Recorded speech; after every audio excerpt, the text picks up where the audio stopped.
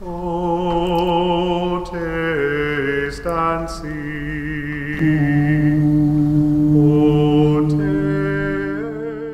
Glory to Jesus Christ. My name is Father Vladimir, and welcome to yet another episode of our cooking show. And today is the day 3 of our process of activating and rehydrating our kefir grains. So if you remember, we are using this kefir grains from this wonderful Cultures for Health company. And Julie, if you are watching this video, I really like your product, and I would like to do some interesting things with you in terms of affiliate marketing, so just keep that in mind. Anyway, going back to the kefir grains. So day 3,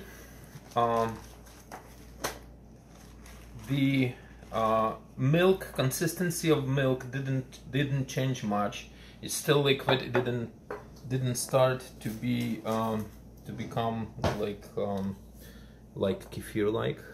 It's still liquid, but you can smell there's already like a little tiny hint of sour smell to it, which is not something I'm getting excited about yet.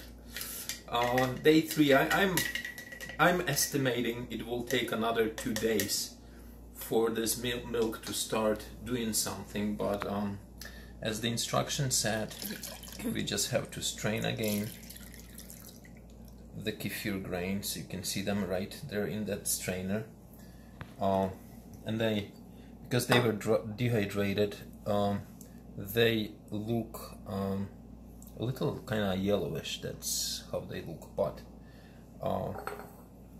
you know, we just continue the process. We're gonna put them into new milk,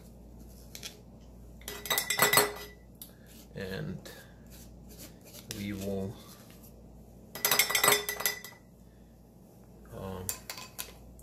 repeat the process for another 24 hours.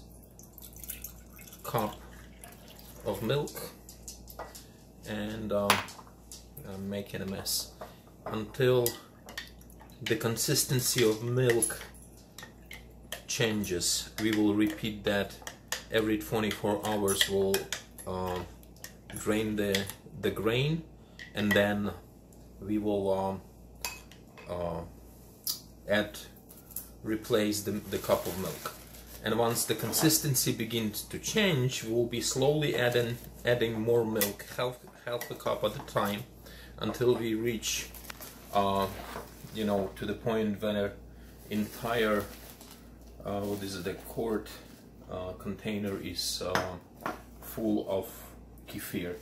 So I really encourage you to start doing, if you like kefir, especially if you are using it a lot and drinking it a lot and buying it from the store. It's probably costing you an arm and a leg, like an arm and a leg, whatever that saying is.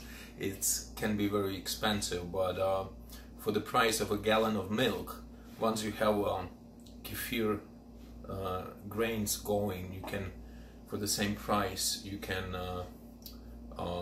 make kefir every day. You know, quart or a gallon of kefir, depending how much you need. So thank you for watching, and I will see you tomorrow, and hopefully there will be something going on with this milk.